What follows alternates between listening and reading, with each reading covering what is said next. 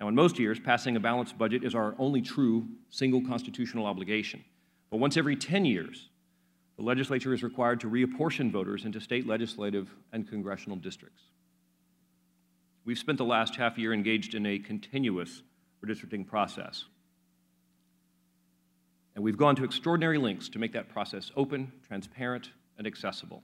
And by any and every conceivable metric, we are light years beyond what has ever been done in any previous redistricting process.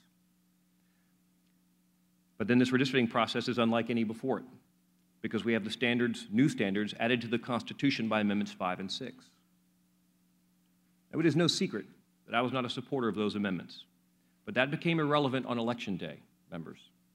Once the voters approved those amendments, they became a part of our Constitution, and as such, we have a legal and a moral obligation to follow the letter of the law, and we will. Chairman Weatherford has done an exceptional job navigating uncharted waters while performing an arduous, thankless task.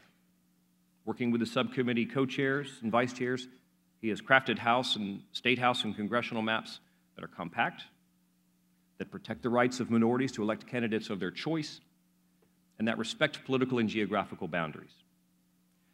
But as a consequence of complying with the Constitution, the House maps may well inconvenience, frustrate, or perhaps even end the political ambitions of good, hardworking, conscientious members. Because unfortunately here, more than anywhere else, the conflict exists between the politics of personal preference and the rule of law.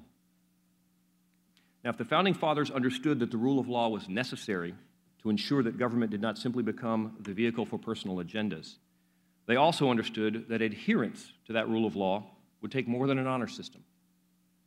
And so they introduced the doctrines of separation of powers and checks and balances.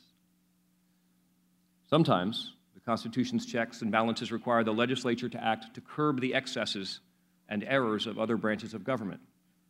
Other times, however, we are not the heroes of the story because it's the legislature that has failed to get it just right.